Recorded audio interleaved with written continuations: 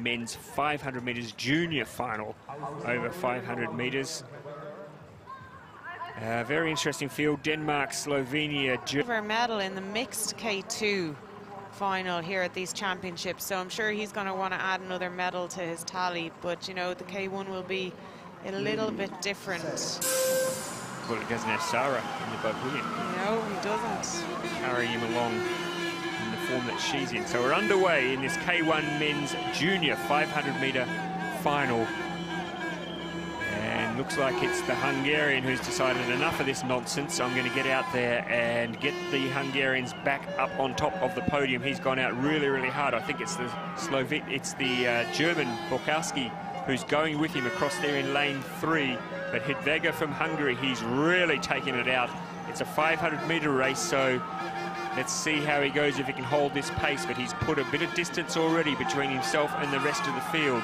Borkowski from Germany trying to hold on there across in lane 3, but it's the Hungarian that is taking up all the running at the moment. Look at that, halfway through the race, and he's a boat length in front of the rest of the field. Across here in lane 8, it's the Italian Spadaccini who's trying to chase him down as well, but at this stage it's Hedvegi from Hungary. He's really looking determined. It's the Italian making up the best ground though, and across there in lane 1 it looks like Bride from Denmark is also chasing him down.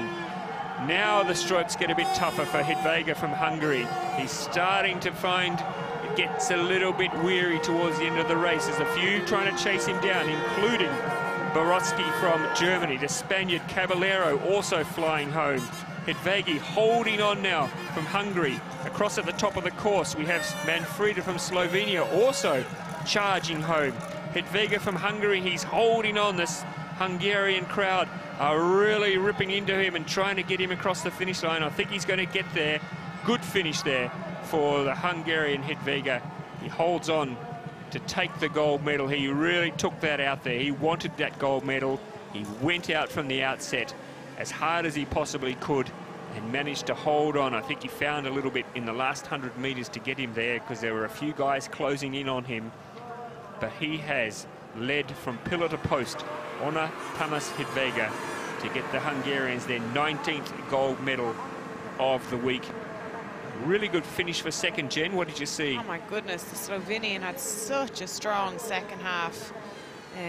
I'm going to presume he's being coached by Jurni, but not entirely sure that. I know Jurni is one of the coaches on the team, but he just came through with 200 metres to go. Like the first half was just so easy for him.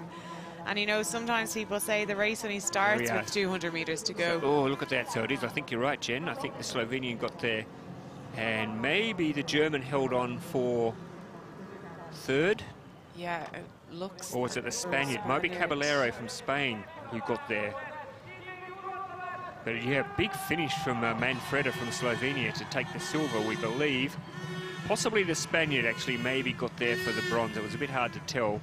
Yeah, I told you so. He said, I told you so, Ross. 19 gold medals now, man. Count them. Yes, so the Spaniard Caballero, their confirmation. Look how tight that is for second and third. No doubt about the winner.